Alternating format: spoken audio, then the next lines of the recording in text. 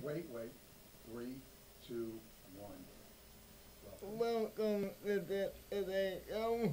I'm here with Tamyra Gray from 100 Island in American Idol. How was it growing up in your childhood? It was, I actually grew up in, in Montgomery Village, Gaithersburg, Maryland, and it was awesome. I lived in Maryland until I was 13 years old, and I think the foundation of who I am began there because I grew up with a very diverse group of friends, and I have 11 brothers and sisters. And we don't all come from the same mom and dad, but we lived very close to one another. So I would spend my weekends with them, and then I would go home with and be with my family. But it was very interesting because my parents have a love for music, and so every weekend we would have Saturday morning chores where they would turn the music up super super loud, and we would clean up all day singing. Oh, okay. Singing and just doing our chores so that we could get ready for our cookouts that we had on Sundays. Is that what you wanted to do? This singing has always been what I wanted to do. When I was younger, I used to say that I wanted to be a singing doctor who delivers babies. But I didn't realize what that actually entailed and how much math was involved. And so the singing part stayed, the doctor part went away.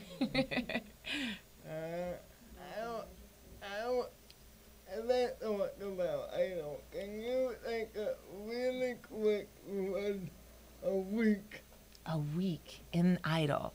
Well, we all lived in a house together. So every week we would be given a list of songs that we had to choose from. We had to choose 3 because you didn't know who was going to pick what particular song. And so if you picked the song first, then you got the song for that week. And we would go to the studio to record our backing tracks and lay down a scratch vocal for us to practice before we got to the live shows. And it was new because no one really knew what to expect with the first season. Everybody was really excited. We were all naive. We didn't realize how big of a phenomenon it was. So we were kind of sheltered in a little bubble in this house off of Mulholland overlooking the valley. And it was very, very interesting because we would either be doing meetings with lawyers, or we'd be shooting a commercial for Ford because they were our sponsors. But it was all really exciting. How was it making your Broadway debut in Bombay Dreams? It was really, really wonderful participating in Bombay Dreams and making my Broadway debut. I remember coming here to New York and auditioning with Bernie, no, that wasn't who it was, sorry, excuse me, and auditioning for it, and they asked me to give what I thought was a Hindi dialect in the reading, because I was just reading from the paper as I was doing my audition, and they were like, can you give us just a little accent? And I wasn't really familiar with what the Hindi accent was correctly. And so it was the first time that I had the opportunity to learn a dialect. And we had this amazing water feature in Bombay Dreams with called Shakalaka Baby that we got to do at the Macy's Day Parade. And so that was my first Macy's Day Parade with Bombay Dreams. I had to learn Hungarian for a play that I did last year. I did Crazy for You. I had to play the double part of Bobby and his boss, and his boss is Hungarian, so I had to learn how to sing and talk in Hungarian. Wow. You're a stepmom. Do you want to talk a little about that? I have her. Mother. Oh. Oh, what do you mean stepmom? Yeah. Well, your stepmom, how you balance your career? Oh, how am I a mom? How am I a mom? I have a 19-year-old. How do you balance? Yes. I have a 19-year-old son, and we don't say step, we say bonus. Because he's been with me since he was 4. I have a 7-year-old and a 19-year-old son, 7-year-old little girl and 19-year-old son.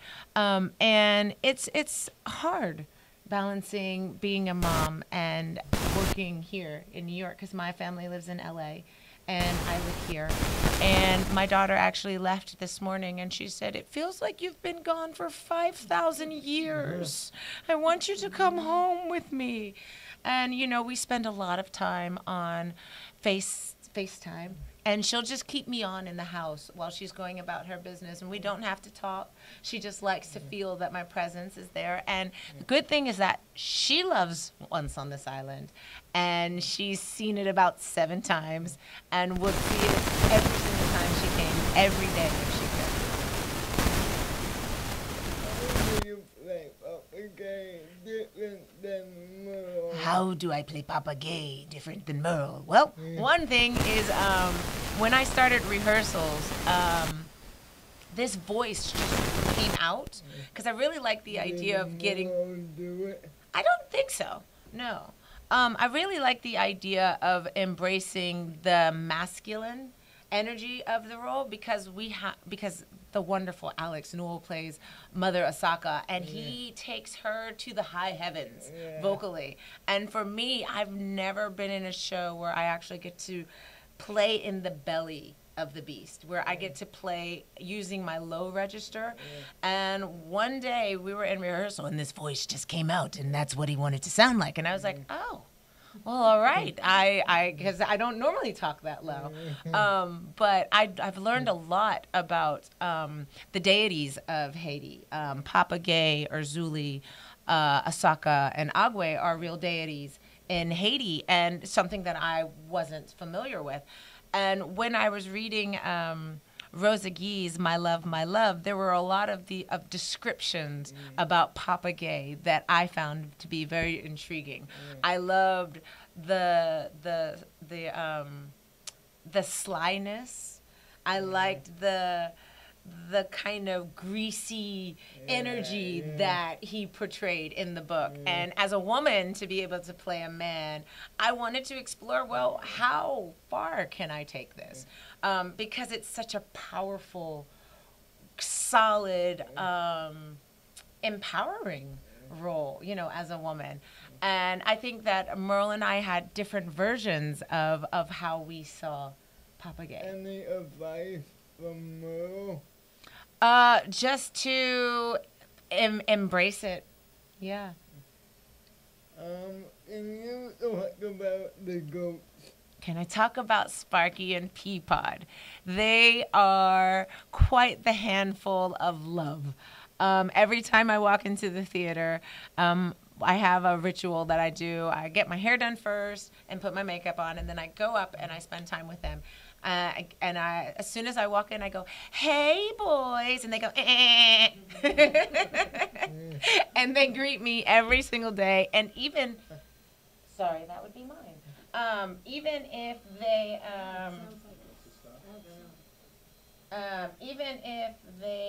even if I don't come to them first, and they see me down the hall, they'll stop what they're doing and they'll look around to see when I'm coming, and then the moment they hear my voice, they start talking, and it's just wonderful. I hear you are working on your own musical.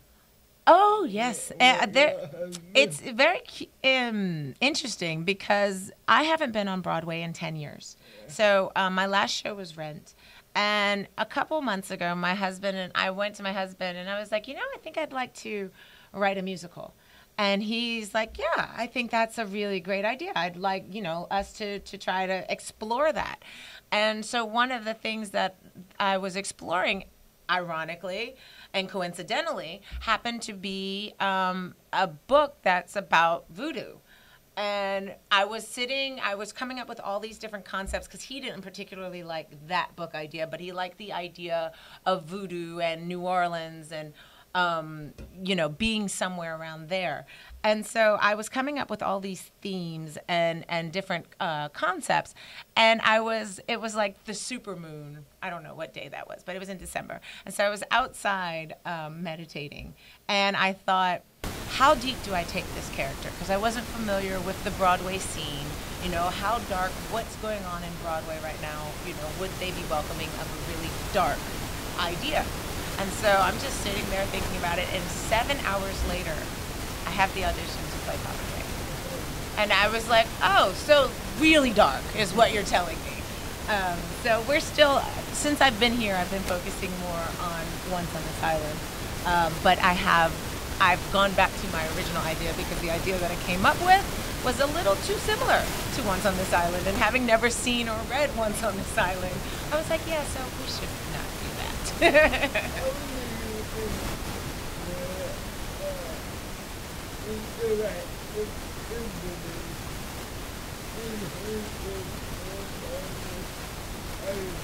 How do I think the interactive, how immersive the show is with the audience? What do I think about it? Or well,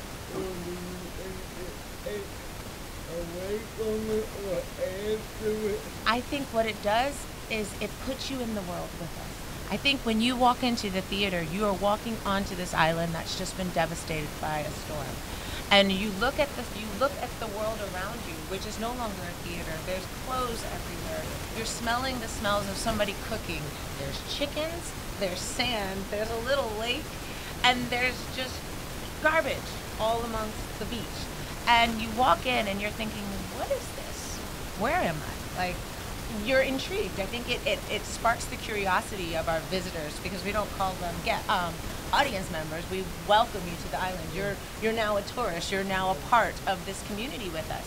And what we're doing is taking you into a day in the life of this village that's just been devastated by a storm, and how they rebuild themselves, pick themselves up, and stand by one another as a community and as a family. And I think it really enhances the production, because you're not separate from, it's not like being at a proscenium where it's the stage and you, but you are immersed in the show with us. See you next time. Bye. Bye. You're welcome. Thank you.